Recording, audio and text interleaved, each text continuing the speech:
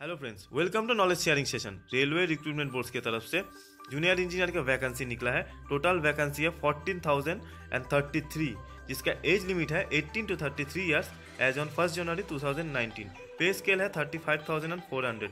Educational qualification है diploma और degree in engineering.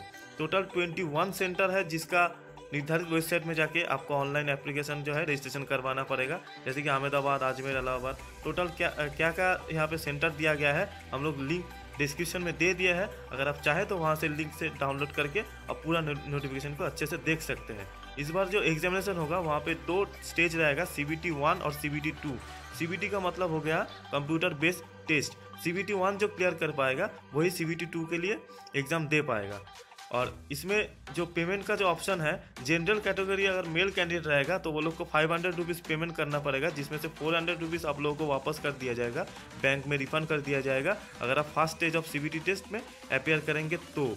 और जो candidates belonging to SC ST, ex serviceman, PWBDS, women and transgender जो ये कैटेगरी में आ जाएगा, वो लोग को टोटल 250 रुपीज़ का सबमिशन करना पड़ेगा। लेकिन वे 250 रुपीज़ जो है टोटल रिफंड कर दिया जाएगा अगर वो लोग भी first stage of CBT test में अपेयर करेंगे तो। ऑनलाइन एप्लीकेशन रजिस्ट्रेशन का डेट स्टार्ट हो रहा है 2 जनवरी 2019 और क्लोजिंग डेट है 31 जनवरी 2019 को।